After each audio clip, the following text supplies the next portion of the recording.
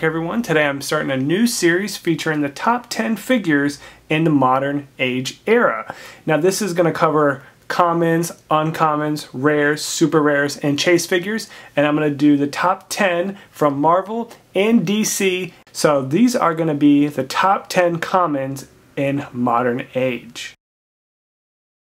And our runner-up just out of the top 10 is Maxwell Lord. And the main reason for him being on this list is because of his trait. Lines of fire drawn to Maxwell Lord by opposing figures are blocked unless he's taking damage from an opponent's attack this game. So this is a really nice figure, and the only way you can actually kill him is you have to attack him from close combat first, and then once you do a click of damage from close combat, then you're able to hit him from range. But until then, he's pretty tough, and then he has 8 range, a 10 attack, 16 super senses, and that's incapacitate. So he's really good. He can be used as a blocker, very nice range, 3 targets with incap, super senses is very nice. And this will be right outside the top 10. Coming in at number 10, we have Livewire. Her special trait is, when there is no squares of water terrain within 8 squares of Livewire, modify her damage by +1. And if you look at her dial here, she is not a flyer, but she has a 10 attack, 16 energy shield deflection, and she has 3 damage. So you get that water bonus, like if she's not within the water, she gets a 4 damage, and she's only 75 points. She rounds out having a bunch of nice stats here, and it's a pretty decent sculpt here. So yeah, I think she's pretty good common and probably the 10th best roughly in the modern era of DC. And at number 9 we have Deadshot. Now this guy is a real nice powerhouse for only 89 points. The sculpt is amazing. It definitely is a little bit different than you're used to, but then we also have some stats and powers and stuff that makes this guy really powerful. 8 range, 2 targets, 8 movement with stealth. We have a 12 attack with a special power. This is where it really stands out here. If Deadshot has no action tokens and he occupies hindering terrain, he can use Range Combat Expert and deals penetrating damage with that attack. This is incredible because he also has Sharpshooter, so you can do that from close combat. You carry him, then he's able to do that the next turn. So I think this is a really good figure in the common slot, and definitely has to be in the top 10. So here, coming in at number 8, we have Green Arrow from the DC 75 set. The reason why I have him right after Deadshot is because I think he gives you a little bit more than Deadshot and gives you a little bit better defense, because Deadshot had a lower defense with just toughness.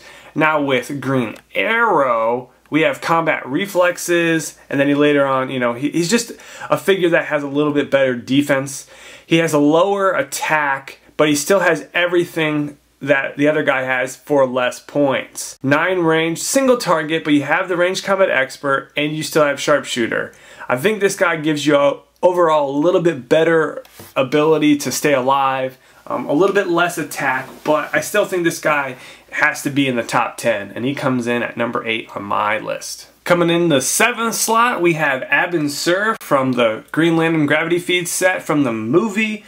He's 50 points, but he has the Green Lantern team ability. This is what is going to make him key to be on the list here. Because he has the Green Lantern team ability, he can carry multiple figures, but they all have to be walkers, not flyers. But he has a special movement power that allows him to be able to carry those types of figures. If Abin Sur carries only one character, he can carry any single base character regardless of combat symbols. So that means you can carry flyers and stuff like that. That's pretty much all you're going to get with him. I think this is a very nice figure coming in at number 7. Definitely not going to be a powerhouse, but a very nice transport figure to carry other figures in, and definitely has to be in the top 10. Coming in at number 6 is Beast Boy.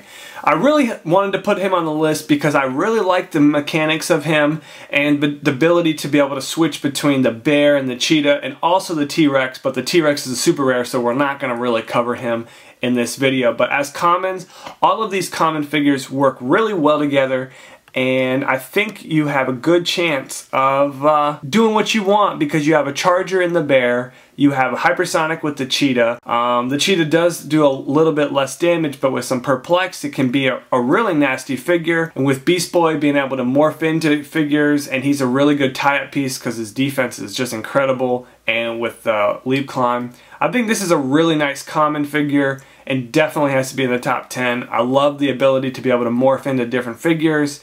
And it works out really well. Coming in at the number 5 slot, we have Johnny Quick. Now, I really like this figure because it's a really cheap 50-point figure with hypersonic. And if you click him to his second click, he does have an activation click. He has hypersonic, 2 damage with perplex.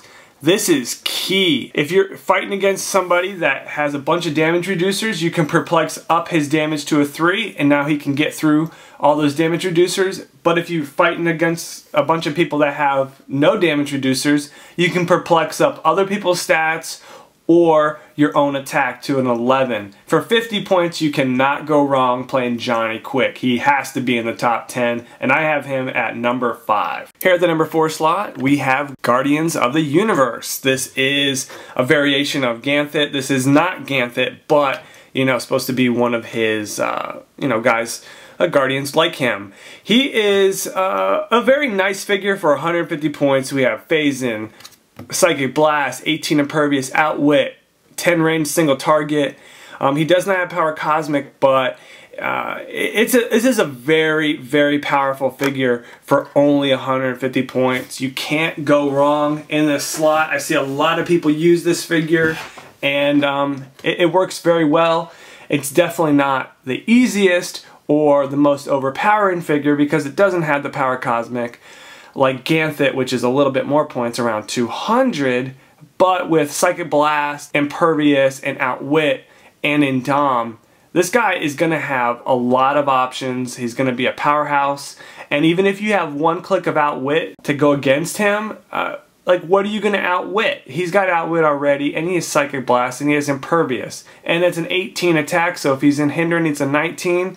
If you try to outwit the Impervious and you miss your attack roll, now you're really hurting because he's going to be able to nail it right back at you. I think this is a really good figure and comes in at the 4th slot. Coming in at the number 3 slot, we have Sinestro from the Gravity Feed. Now this guy is really, really good for only 100 points. Look at this dial here. He has 11 movement with charge, 10 attack, and that is a 19 willpower with 3 damage exploit weakness at 9 range single target for only 100 points. His stats do go down once he gets hit, but it's pretty good long dial, and you might not ever get off of that 19 willpower. Yes, it can be outwitted, but this guy is really good for only 100 points. He can shoot, and he's really good at close combat. He had to be in my top 5, and I have him at number 3. I'm considering the Gravity Feeds commons because they pretty much are all the same equal, even though sometimes the Gravity Feeds are kind of hard to collect. But you can't really categorize them as uncommons or rares or super rares. So I just had to put him in the common slot. So this is where he is going to be placed on my list. Coming in at number 2, we have the Fast Forces Supergirl. This is also a common in my book because you can pretty much get her if you really want to get the Fast Forces, so it's a common. The reason why she is number 2 is she's 100 points, and she starts off with one of the most powerful starting dials here. We have Hypersonic, Super Strength, and 17 invulnerability with 4 damage. You pick up a heavy object with Super Strength, you're doing 6 damage. On a crit, you're doing 7. For 100 points, you cannot go wrong. Even if you decide to push her, she's still not terrible. Within the amount of damage you can do with those, with a push, you end up on this click, and you're still doing good with that exploit weakness as well. This 100-point Supergirl is definitely a really good figure. So coming in at number 1, you knew what it was going to be. It was the 300-point Superman. You can play him at 300 or 150. Both slots are going to be really powerful. Even at 150, I'd still say that's number 1. It is a really good figure. Along with the Superman TA, where you can see through stealth, he has hypersonic, super strength, 18, impervious, 5 damage, outwit. I mean, this guy is gonna bring the house. I mean, he's gonna be able to knock you out within Dom, so you can do it back to back. Same issue that the Guardian of the Universe has. There's just too many powers to outwit on this guy to make him not good. He's still got 8 range, so if you outwit his hypersonic, he can still shoot you, and he has outwit. And I'm just telling you, I mean, if you outwit anything other than his outwit, he can just turn around and outwit your outwit, and then he's ready to go. I think this guy is amazing. Even at 150 points, he's still really good and has all the same powers. It just has a little bit less of stats, but it's still good. Very, very good. So that concludes my top 10 commons for the DC Modern Age. If you guys have any ideas on other figures that should be in the top 10, this list does not have those figures that are going to be retired very soon, because I didn't want this video to be outdated. I wanted to get the most current DC figures. So any figures that are going to be retired within the next couple months are not on this list. That's why this list has limited figures. Also with the Marvel list that we'll make, it's going to be limited as well. So hopefully you guys enjoyed this.